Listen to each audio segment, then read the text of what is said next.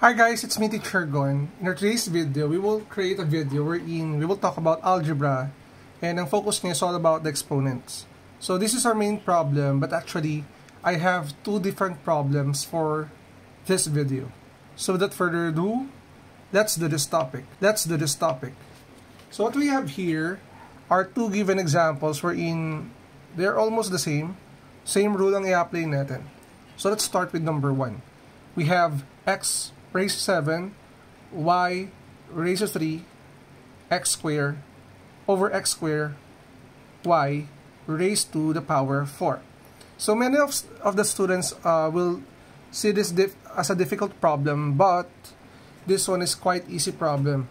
Ang nagpapahirap dito sa tingin ko ay yung exponents and yung exponents ng variables. So let's start with item number 1. First, before applying this exponent, the outside exponent, we need to simplify first the inside part of the parentheses. You will apply the quotient rule for each variable. So for the quotient rule, guys, what you need to do is you will subtract the exponents of the variables of the same variables. So let's start with letter x, or the variable x. In letter x, you will copy first the variable, then you will subtract the exponents from the numerator up to the denominator. That is simply 7 minus 2. Next, for the variable y, copy the variable y, then subtract the exponent. We have 3 minus, we have your invisible 1, so 3 minus 1, and then don't forget to enclose it by the original exponent outside. Simplify, we have x raised to 5, then y raised to 2, and then enclose it by parentheses, and then put your exponent. So what will happen here, guys, in this rule, you have to use the power of power. What will happen is that this outside exponent will be multiplied by the exponents in the variable inside. So you will distribute it like this one. X raised to 5 times 4, then y raised to 2 times 4. What I'm showing you is the step-by-step process para hindi kayo malito. So we have your x raised to 5 times 4, which is 20.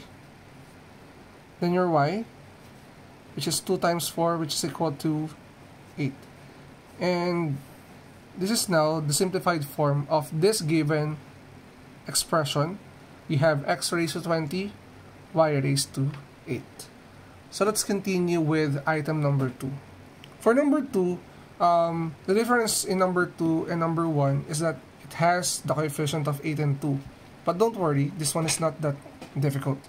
First, we will simplify the numbers. 8 over 2, or 8 divided by 2 is 4. For the variable, we have here the invisible 1. Copy the variable x. Subtract exponents. 5 minus 1. For the variable n, copy the variable n, subtract the exponents, that is 7 minus 5. Enclose it by parentheses and then copy your original exponent outside. Here, copy your 4, then x raised to 4, n raised to 2, then enclose it by 3. Same process, okay? You will multiply this exponent here outside in the exponents inside. In 4, we have originally 1. So that is 4. Direct na natin na 4 times 1 times 3 is 3. So the exponent of 4 is 3. So let me erase this one. We have 4 raised to 3. For the variable x, 4 times 3 is 12, so x raised to 12.